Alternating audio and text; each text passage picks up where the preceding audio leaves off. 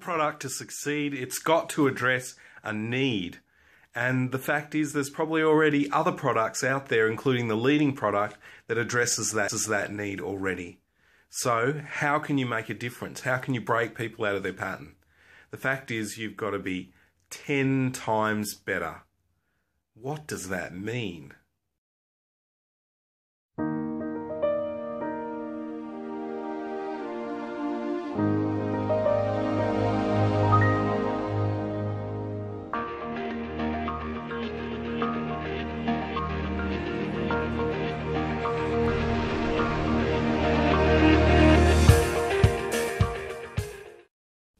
Ten times better, 10 times smarter, 10 times prettier, 10 times more utilitarian.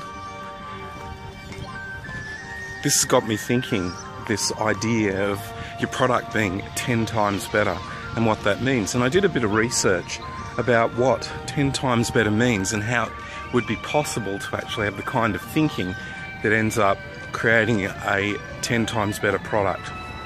So I read this interesting article about how sometimes it is easier to do something 10 times better or 10 times more ambitiously than it is to improve something by 10%.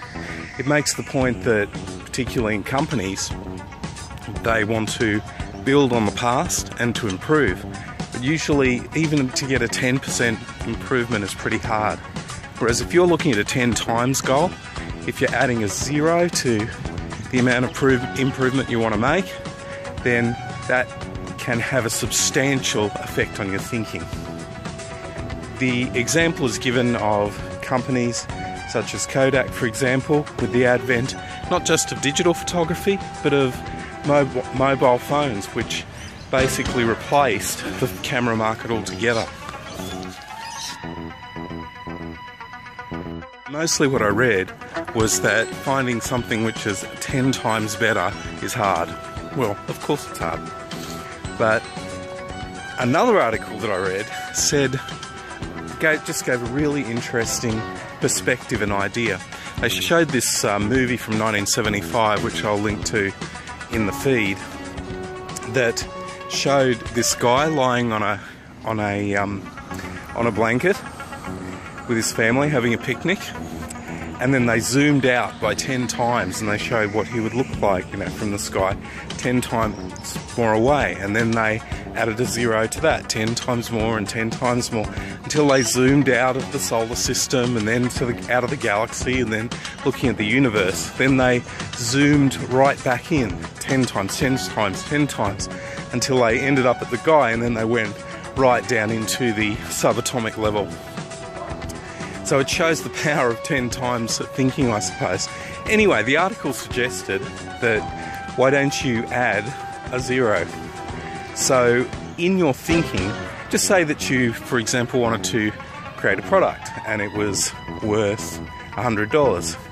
Well, with 10 times thinking, you say, well, what if it was worth $10? Or add another 0. What if people were willing to pay $1,000 for it? What would that look like?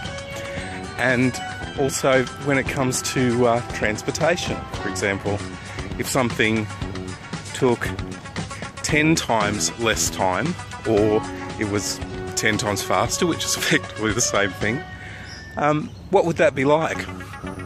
And that 10 times thinking has got me thinking, about my ultimate mission of connecting parents and kids through technology.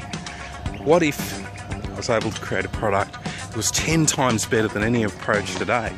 That'd be something worth striving for.